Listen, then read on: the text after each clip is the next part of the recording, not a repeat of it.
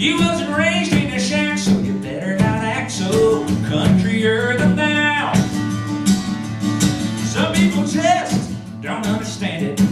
If you come from where the kudzu grows, they think the South is like a planet of pecker woods and bozos. When I was young, I picked some tubers and even took a swig of moonshine. But I never saw so many coopers until the day I crossed that line. Countrier than thou, countrier than thou. You wasn't born in a cave, so you better not behave so countrier than thou. And I can tell you the truth, this song's a little bit inspired by like playing country music around the country.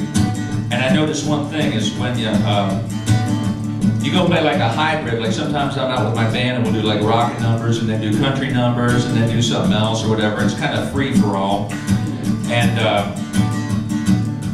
But there are always like people in the audience like wearing bolo ties and long black coats and Stetsons and things like that. They're yelling, you know, at you. They're yelling every time you do a non-country song to keep it country and to go back to the country.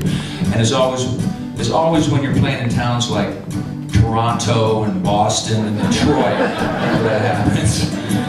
Never in like Birmingham or somewhere like that.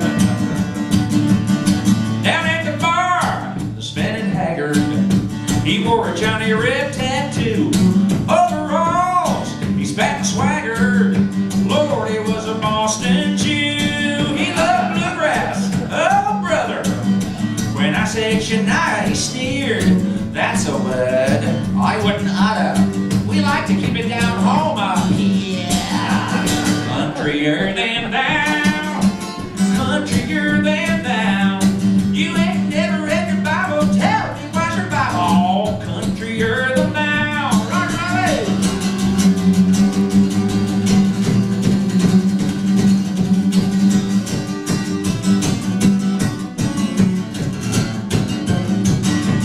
Yeah, oh, it's nice, and Dixie's nice, and everyone likes a thing that's nice, but everybody likes you better by far when you are what you are.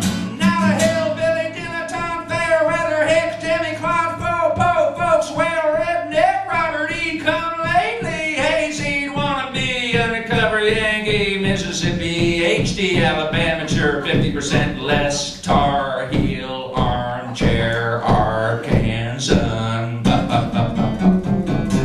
He's got a ranch, he wears a Stetson, he's a hip shoot next oil king.